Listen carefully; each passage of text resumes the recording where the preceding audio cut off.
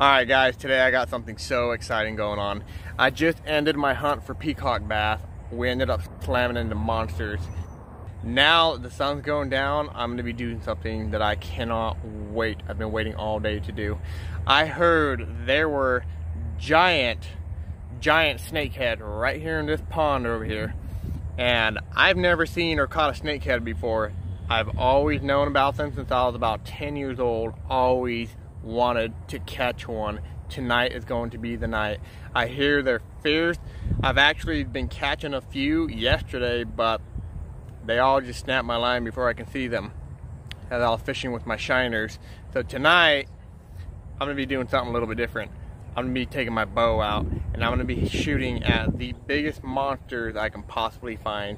So let's see how this goes. Now you're probably thinking, oh my God, what a rude person for shooting an innocent animal. If you're a liberal, that's okay, I love you anyways.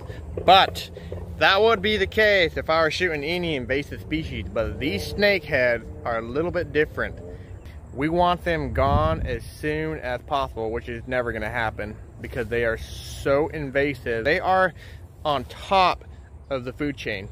They'll kill anything and they're extremely territorial. So here's the pond that holds the beast. It's actually connected to every canal system in the area, so anything can come in and out. Oh yeah, look at this bad boy. This right here, I've literally had this Matthews bow for 5 years. I shot thousands of fish with it. So there's no getting away these snakeheads, not no more. So these snakeheads, they're from China, they're from Japan, they're from Asia. They're not from around here at all. But somebody had brought them over as like a pet and for whatever other reason and released them into the canals, and they are so dominant and so invasive. Like I said, they're at the top of the food chain. They are like the serial killers of invasive fish.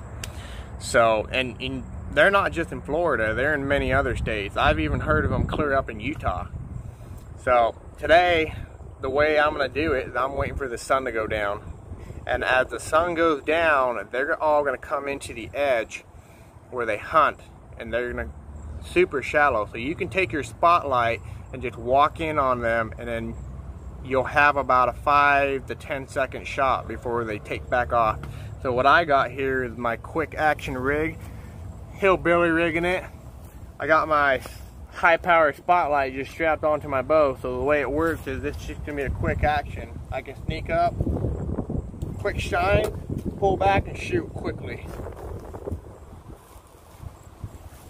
So I'm fixing to get the monster and you're gonna see what I'm talking about. The sun is now down. I've given the snakehead just enough time to come into the hunting grounds.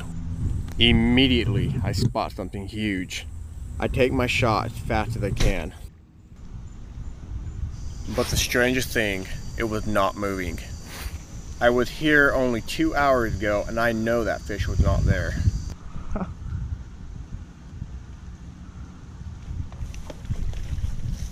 Earlier on, I found a net in the water. I tried taking it out with a stick, but I couldn't. So I ended up leaving it there, dropping it back in the water.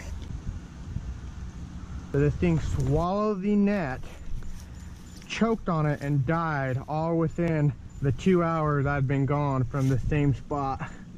Oh my God, this is amazing. Look at this. Holy crap. Wow. Look at the length of that. That right there would be a monster. Now we can get one alive. Look at this thing. We're looking at its mouth. Let's see what happened here. It swallowed the net all the way in there. Wow, look at those teeth. Nasty, nasty teeth.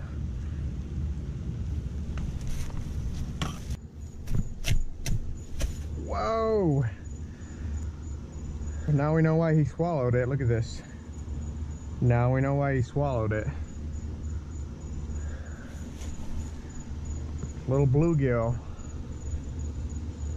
Tried eating that bluegill, choked on this net. That's amazing. I literally dropped this net in here like 2 hours ago.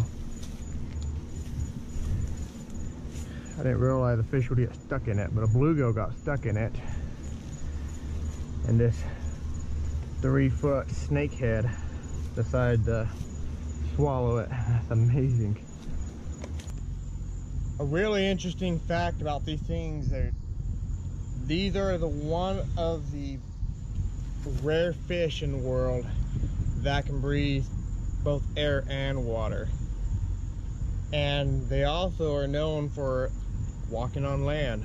They'll actually slither at night when nobody's watching.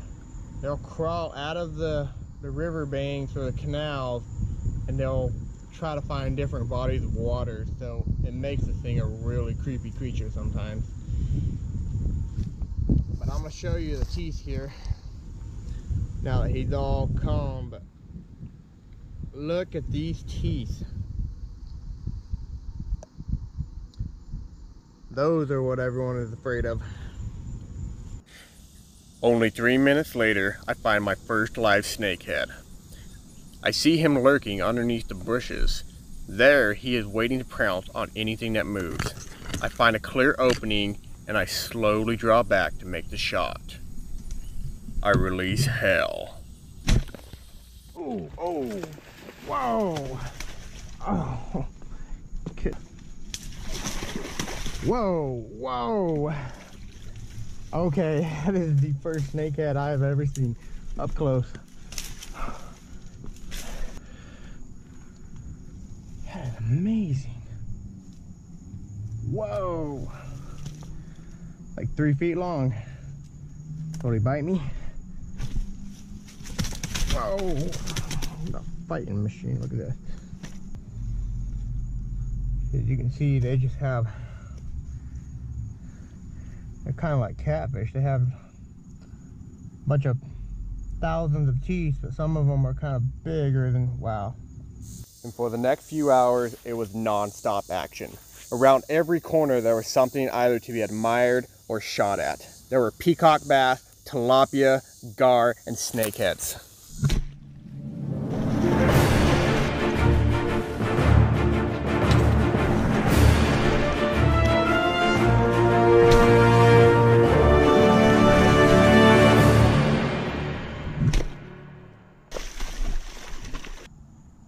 I've never seen a spotted gar before. This is pretty cool.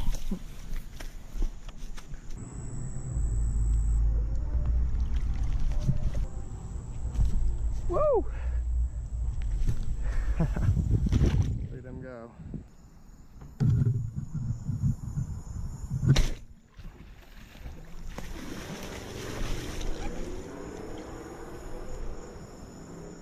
Oh boy.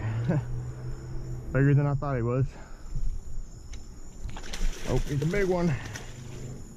Whoa, he's a big one.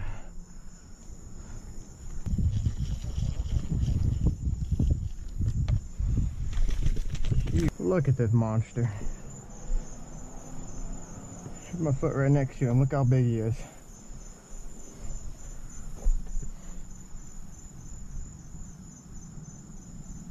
We'll clean him off so we can see him better.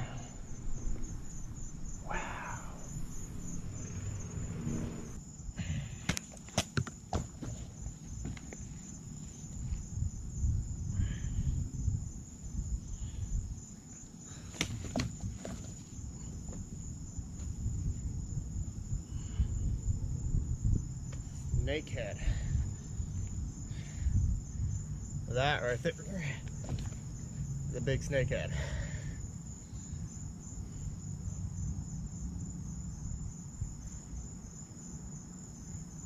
Look at those eyes, they're perked upwards so they can watch everything above them.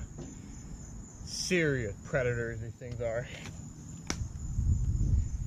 These snakeheads will lay up to 15,000 eggs in one batch, and they'll do it 1 to 5 times a year. Just think about how much that is. This is why Fish and Game here in Florida wants them gone so bad. They say you kill every single one you can find and do it quick. Look at that.